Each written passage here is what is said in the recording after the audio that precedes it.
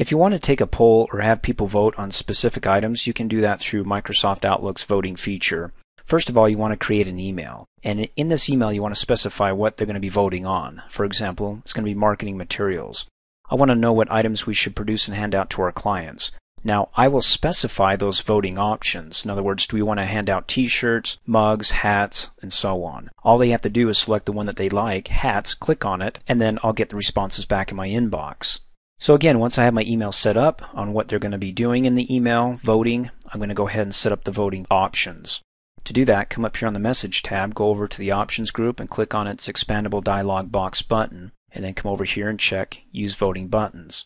You've got three choices when you click on the drop-down arrow. You can have them approve or reject as one voting option, say yes or no, or yes, no, maybe. Now I know that doesn't fit into what I want to do here, but I can easily change this. All you have to do if you want to customize this because you don't like these default options, just select any one of them, it doesn't matter. After you select it, come back in here and click inside and modify it. So for approve, I'm going to click and drag and delete that and say t-shirts. Separate it by semicolon for the next voting option, which will not be reject. It'll be mugs, semicolon, pens, semicolon, and you can just keep adding as many items that you want people to vote on. When you're finished, all you have to do is click close. There's no save button. It'll automatically save it for you.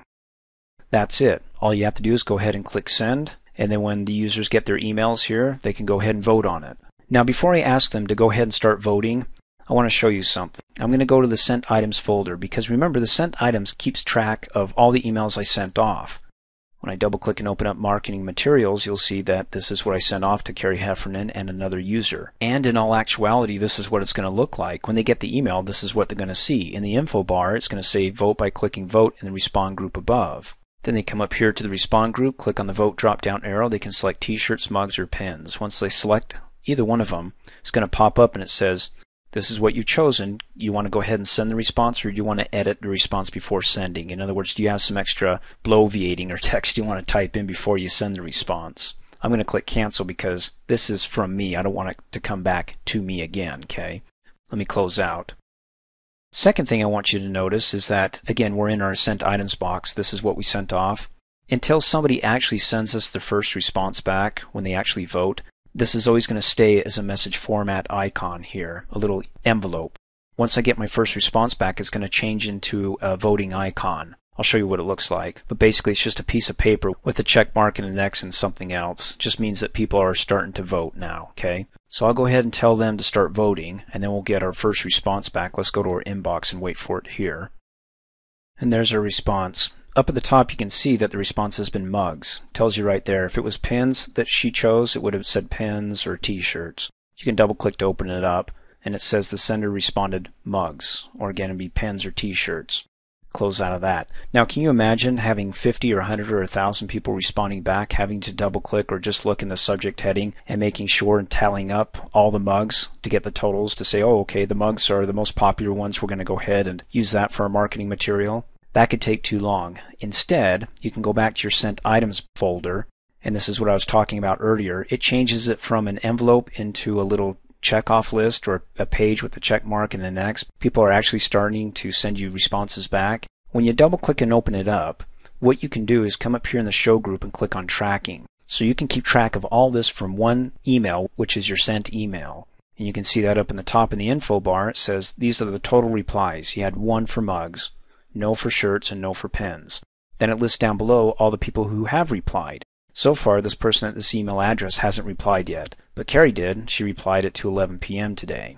And then, of course, you can always go back to your message view if you're done tracking, and then close out. And again, this icon tells me of all the other icons that I'm getting responses back that this is the voting email that I sent off to everybody. It certainly is a lot easier to keep track of it within one email than, again, going back to your inbox and counting up all the responses that you got back.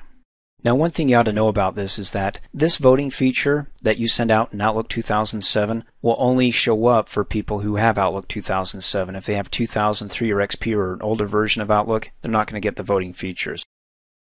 Now I want to show you what it looks like when somebody else sends us a voting email, and this is from Carrie. Let me double click and open it up.